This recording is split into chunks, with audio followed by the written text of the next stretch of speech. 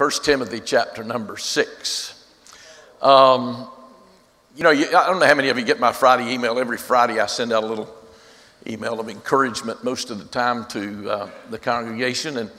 And if you'll notice, there's a little pattern often in my emails that toward the end of the email, I will put some bullets down there of some very important things that I did not want to leave out that could very well have been the main part of the body, some announcements and some upcoming events and that kind of thing, just some important stuff. And I'll always put that kind of down toward the end. That's exactly what Timothy is receiving from Paul. Paul sent him an email, and before he finishes up, Paul says, hey, here's some bullets for you. Here's some important stuff that I don't want you to remember. And they're in the form of commands. Here are some non-negotiables. Here are some commands that you have to have in your life. And you know what's amazing to me, as I pastor and have pastored for a long time now, is the number of Christian people that don't walk in victory. They walk in defeat. They have joyless lives. There's no joy that they live out in their life. And they simply are leaning on the wrong things to find significance for their life. And these commands that Paul has given to Timothy, he's saying to Timothy, this is not only for you, but this is for all generations to come, to help them to walk in the power and the anointing and the freedom of Christ. And so if you have maybe a pen or a pencil, you may want to jot some of this down as we go along. The first one I want you to see with me today is a profitable pursuit. A profitable pursuit. Look with me at verse 11. 1 Timothy 6, verse 11. But thou, O man of God, flee these things. Now, these things are pointing backwards. He's saying, I don't want you to get caught up in the love of money and trying to get rich. And I want you to make sure that you treat people the way that they ought to be treated. And so now just don't do some of those things that you're going to get caught up that's going to deviate you from the most important things. So flee, oh man of God, and follow after righteousness, godliness, faith, love, patience, and meekness. Now he starts out with Timothy. He says, you're a man of God. What a great title that is. He put him in some pretty powerful company at that point. You go back into the Old Testament, you discover that Moses was called a man of God. Eli was called a man of God. Samuel was called a man of God. Elijah was called a man of God. Elisha was called a man of God. So he put Timothy in some pretty powerful representation. And he's saying to Timothy, now watch the little phrase, follow after. Really, it means pursue or get a dogged determination to follow after. Put every muscle, every fiber, every sinew, every emotion that you possess into this pursuit. And then he gives this list. And frankly, folks, I could take that list and we could just kind of anchor down there for a long time. And we could make a little mini series just out of the list that he is providing for Timothy. And so what he says now, I want you to get a dogged determination to pursue. And his first one is, I want you to pursue righteousness. I want you to pursue a right standing with God. You thought, well, wait a minute now. I thought Timothy was already a Christian. Paul is not talking about Timothy's position with God. That's already settled. Listen to this now, the day that you turned away from sin and placed your faith in the Lord Jesus Christ is the day that God exchanged your sin for his righteousness and positionally made you right with God. You understand, salvation is not a give and take kind of thing. It's a once and for all thing. God doesn't save you and take it away, and save you again and take it away, and save you again and take it away. Salvation is a one-time experience until the day that Jesus calls you home. So what he's talking about here is the daily manifestation of the position that God has placed you in. He says, I want you to pursue right living. I want you to pursue modeling that position. I want you to pursue the conduct that goes along with that right position. Demonstrate what is already manifested in your life. So Timothy, you've been made pure. Demonstrate purity. You've been brought out of darkness into the light, then show forth light.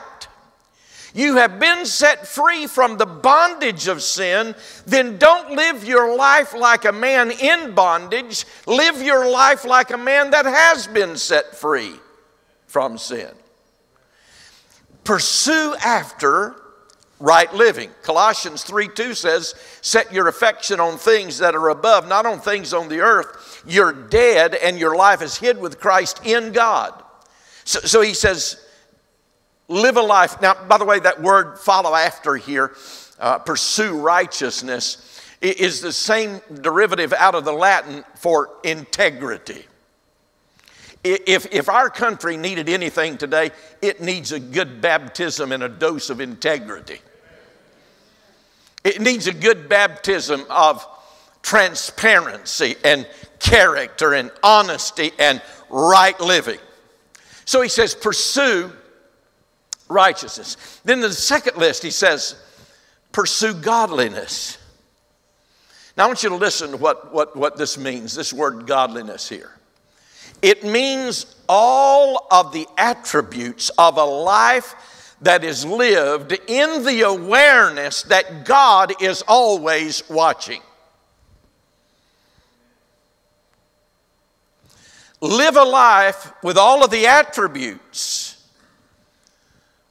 of the awareness that whatever you're doing and whatever you're saying, God is always watching. Now, Kathy and Mama put on a big old thing of brownies yesterday. I reached for my second. God's watching. I said, God, do you want a brownie?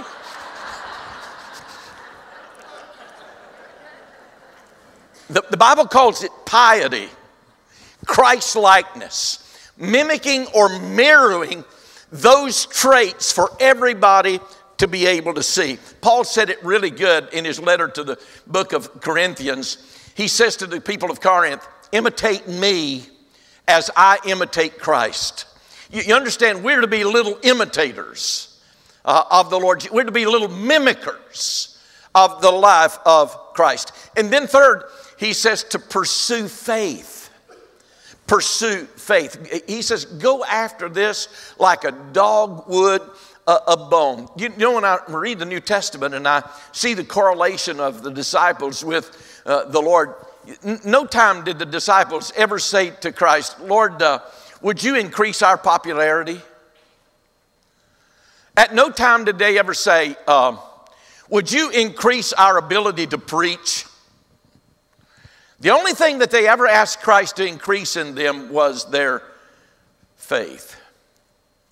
You know, our faith ought never to be stagnant. Our faith should always be increasing. We're about to end up 2018. I simply want to ask you a question. Are you trusting God for more today than you were this time last year? Or have you slipped back maybe some? But faith is never to be stagnant. It is to consistently and constantly be growing. I'm looking at where direction I want to go in for 2019 in the Word. And I'm really leaning toward Hebrews. I've never preached a whole lot out of the book of Hebrews. And I'm thinking seriously about going verse by verse through the book of Hebrews.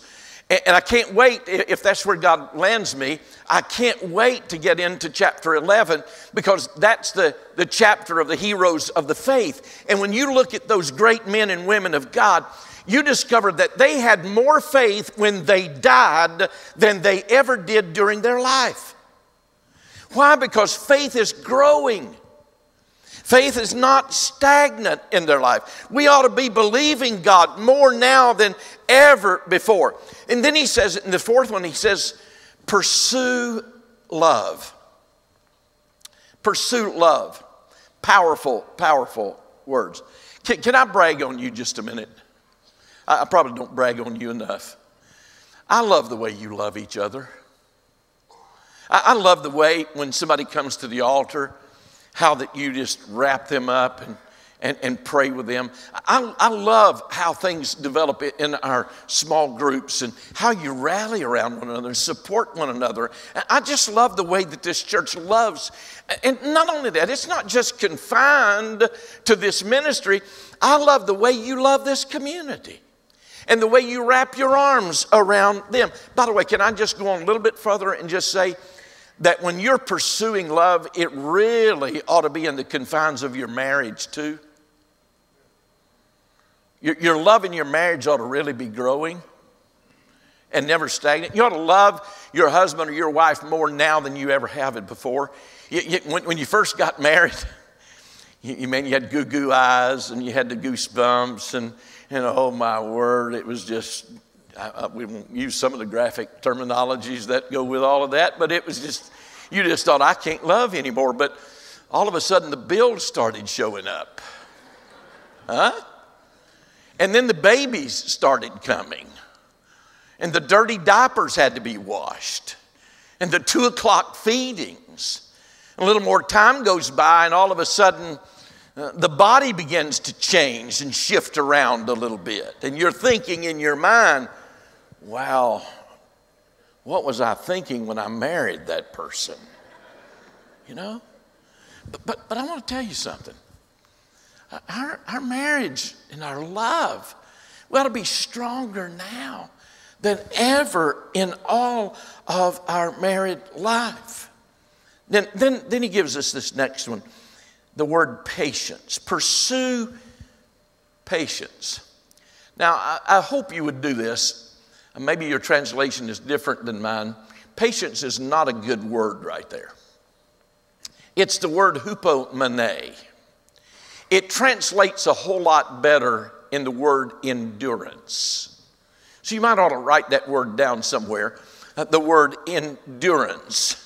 It means that sure enough, there have been some mountains you've had to go over. Sure enough, there have been some valleys that you've had to go through. Sure enough, there have been some health storms and some job situations that may not necessarily have been so ideal in your life. But you see those times as times that God has allowed you to lean on Him and to trust Him and to praise Him and to grow through that testing of your walk with Him in those times. I want to kind of give you a little parenthetical something. I don't like people striking deals with God. I really don't. You ought not to be in the habit of striking deals with God. I've sat with people for 45 years. And Pastor, would you pray with us that and I promise God, if He'll just get me through this, if He'll just deliver me, God, if you'll just let me over, if God, you'll just get rid of this, I promise you, I'll serve you more than I have. You ought not to strike deals with God. Now, I know you're not in the habit of reading Habakkuk. Matter of fact, if you don't know where it is, look in the table of contents for just a minute. I want you to find the 3rd chapter, okay? Habakkuk chapter number 3.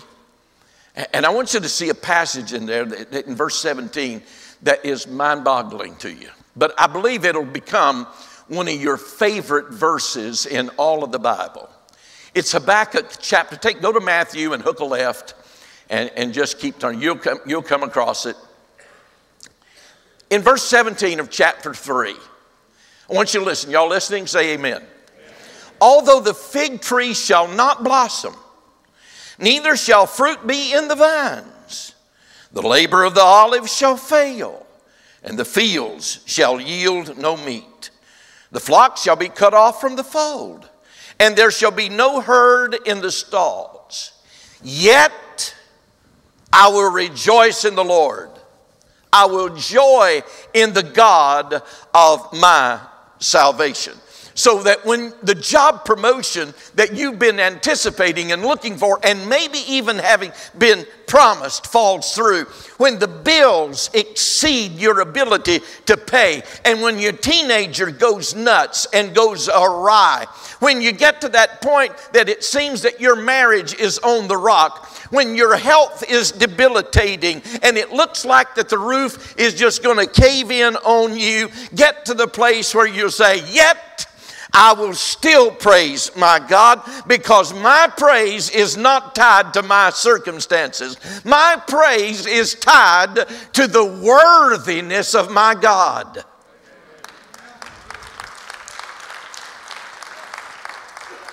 So when there's no sheep in the pasture, when there's no grapes on the vine, when there's no health on the bones, I will still praise God. That's what Paul is saying to Timothy. Pursue endurance. All right, then he says pursue meekness. Meekness, that's part of the fruit of the Spirit, by the way. It means the spirit of calmness and nonviolence when you've been had. How many of you have been had somewhere in your lifespan? Somebody took advantage of you. Somebody lied about you. Somebody stuck a knife in your back. Somebody cheated you at the store. Somebody sold you some kind of bad investment along the way. And they did you in. It means that even in the midst of that, you maintain a spirit of calmness and nonviolence when somebody does you in. Oh, how we need that today. Number two, by the way, that's number one. Let me give you number two. We have a profitable pursuit. But now then, a pertinent priority. A pertinent priority. Fight the good fight of faith, verse 12. Lay hold on eternal life, whereunto thou art also called, and hast professed a good profession before many witnesses. I give thee charge in the sight of God, who quickeneth all things, and before Christ Jesus, who before Pontius Pilate witnessed a good confession, that thou keep this commandment without spot, unrebukable, until the appearing of our Lord Jesus Christ. So Paul is saying to Timothy, Timothy, fight. And he's saying the same thing to you and me. Fight. You say, well, preacher, I'm not a fighter, I'm a lover. But I'm going to tell you this, if you're going to be a Christian, you better learn to do both. You better learn to do both. You better learn to love. You better learn to fight. You say, is there such a good thing, such a thing as a good fight? Is there a place where we ought to fight? Absolutely. And it's really in our Christian life. Okay. Now, let me just point out something to you. You ready for this? I don't have to tell you this. That's not accidental. Because the enemy does not want you to hear what you're about to hear. I assure you of that, okay? That's just a diversion. It's just proof positive you're going to need what I am about to give you. You see, there is such a place that we ought to fight. It is the Christian life. I've told you for 35 years, the Christian life is not a playground. It's a battleground, if you will. Now, notice what he says here in verse 12. Fight the good fight of faith. That word fight there is the word agonize, where we get our word agonize. Let me give you a picture of what that looks like. Friday night, this coming Friday night, on our field over here at Lake Park, Metrolina Christian Academy is going to be playing for the state championship in football. Now, how did they get there? They started a long time ago. Long before school ever started, they started pumping weights. They started doing wind sprints. They started scrimmaging. They started getting ready for that first game. And they continued all of that. And even this week we'll be continuing to do that, getting ready for the fight that is going to take place on Friday night. So every muscle, every fiber, they have stretched, they have exercised, they have worked out, they have gotten ready for that event. So it's an athletic term, but it's also a military term that shows us a military man who is turning away from his job, turning away from his domestic responsibilities, and picking up his shield, picking up the sword, picking up the javelin, and he's headed toward the war because he is a committed soldier. That's where all of this picture is coming from, as Paul is relating, coming from a life of ease to get into the war. Let me just say to you, if you're going to walk in victory, you better get ready for the battle. You better be committed to the fight. Who are we going to fight? We're fighting the devil the whole way. The problem is, and I watch this so often across Christendom, really, and that is that we tend to fight with each other instead of who the real enemy is. We want to fight against the victims of Satan more than we want to fight Satan. We want to fight the results of Satan more than we want to fight Satan. But the battle is with the enemy. The Bible says we don't war against flesh and blood. But who do we war against? Principalities, powers, spiritual wickedness that seeks to exalt itself above God. That's what we're fighting against. We are fighting the devil. You say, well, are we fighting in order to get victory? Absolutely not. You got to understand, Satan's already defeated. He was permanently defeated on Calvary. But we're fighting to keep him from using deceit, deception, and lies against us to keep us from being effective for Christ. Can I get an amen right there? Now, let me give you 5 quick things, if I can, what's involved in that fight. You ready for this? Number 1, you got to know who the enemy is. He's the father of lies. He's a deceiver. He's a liar. And his one desire is this. He wants to decimate the church. He wants to destroy your testimony to keep you from being an effective witness for Christ. Number 2, you got to know what his strategy is. I promise you this, Coach Langley right now is probably looking at film and looking at the strategy of Country Day, because that's who they're playing Friday night, and trying to determine what strategy are they going to use to try to score against us. And if you're going to win against the enemy, you better know what his strategy is. Number 3, you need to avail yourself to the armor that God has supplied. That means that every day when you get up, before you ever leave the house, you get spiritually dressed for the day. You put on the helmet of salvation. You put on the breastplate of righteousness. You put on the belt. You put on the shoes that are there for the preparation. You get dressed spiritually every day before you go out. You pick up the sword of the Spirit, which is the Word of God. Now, listen to me.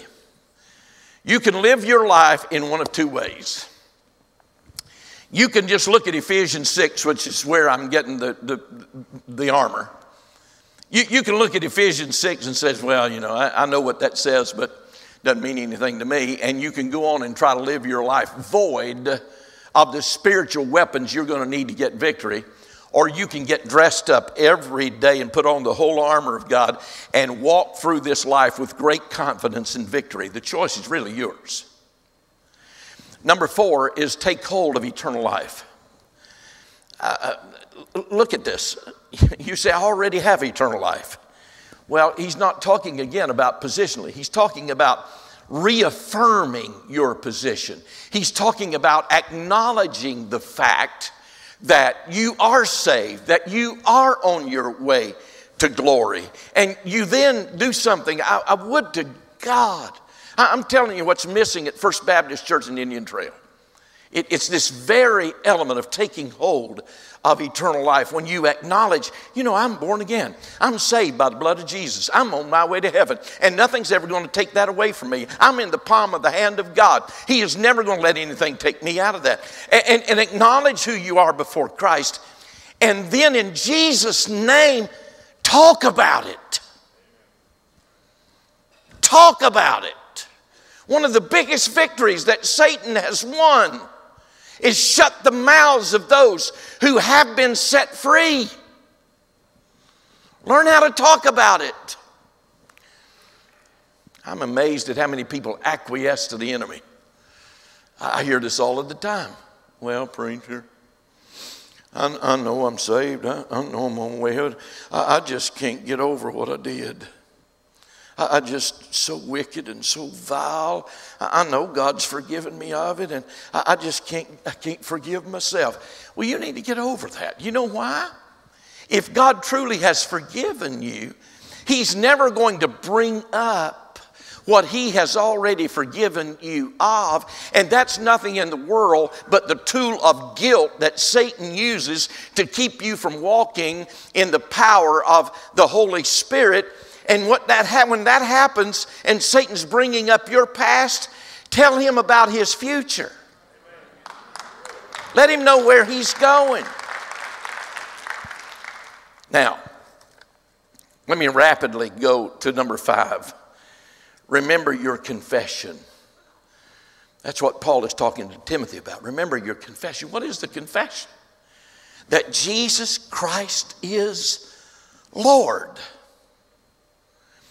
Where were you? Where were you when you stood and named the name of Jesus, confessed Him as your Lord? Where were you when you turned away from sin, placed your faith in Jesus, and said, God has changed me by His grace and glory? Where were you when you confessed Jesus Christ is your Lord and is your Savior? What does that mean? It simply means I'm not going to go where I want to go anymore. I'm going to go where God wants me to go. It means that it's not my agenda anymore that I'm going to live my life by. It means I'm going to live my life by God's agenda. It means that I'm not going to contrive nor to manipulate God. It simply means I will not see God as some kind of monetary storehouse or make demands on God to meet all of the needs of my life. It means that I am at His disposal, and from this moment on, His agenda is going to be my agenda. I am not my own. Where were you? Not being mean, not being ugly. I love you with all my heart. But anything short of that, you don't have the real thing. And it won't work. Let me give you number 3.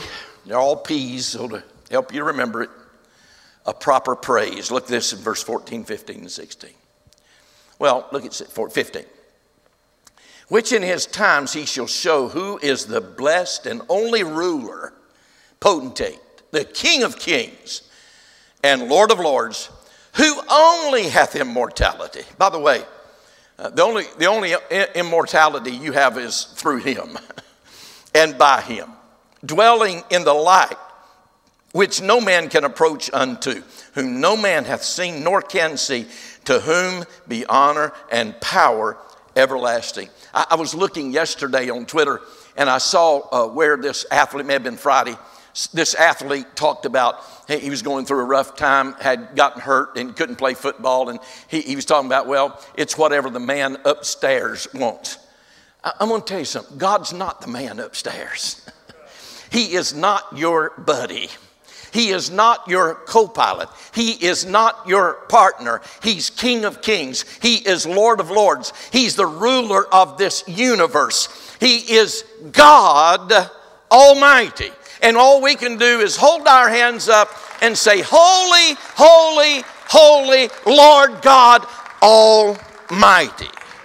Paul says to Timothy right here, there is a proper praise. And Timothy, your job as a preacher and pastor down there at the church of Ephesus, your job is to make God look good. And that's our job, to make God look good. Confess him as King of Kings and God of very gods. Is he your king? Is he your Lord? Is he your Savior?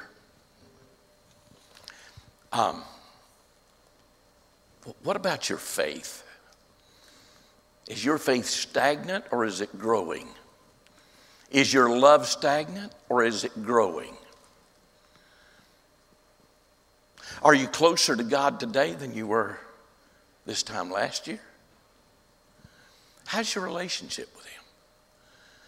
Do you acknowledge, do you get up in the morning and dress up for God and get ready to do battle with him? Or are you walking a life that has no joy and you're self-sufficient and self-dependent and you get overcome almost every day and you're living a joyless life? And as a matter of fact, some of you today have never understood that God set you free from the bondage of sin, and you keep giving yourself to the same old stuff over and over again. Keep confessing the same old sin over and over again. Keep getting up and living the life the same old way every day, when God has so much more for you. So much more for you. Are you willing to say, God, not my agenda anymore. I've tried it my way and it doesn't work. And God, with your help, I'm going to go your direction. I'll say what you want me to say, go where you want me to go, do what you want me to do. And God, I'm tired of fighting this stuff in my own strength. And I'm going to start practicing every day. I'm going to get up and I'm going to dress up spiritually. I'm going to put that helmet on. I'm going to put that breastplate on. I'm going to put that belt on. I'm going to put those shoes on. I'm going to grab that sword. I'm going to make this. God, with your help, I'll be the man, I'll be the woman you want me to be every day. Would you stand with me and let's pray?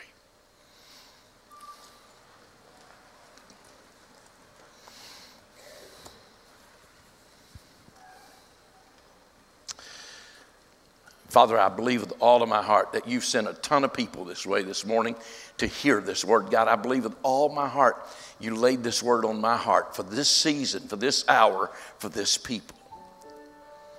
And Lord, we all in the room right now, we have decisions to make, every one of us. And that decision is, are we going to remain the same going out that door as we did when we came into the door? Or do we want to be different? Do we want to grow and mature? Do we want to walk in victory and power, the power of your might? Or do we want to just continue to live ho-hum Christian lives? Lord, I believe that there's some people here this morning that have never surrendered to you as Lord of their life. God, if they were to die today, they'd spend eternity in hell. God, I pray in the name of Jesus that you would save their soul today. Save their soul right now. In Jesus' name I pray. Amen.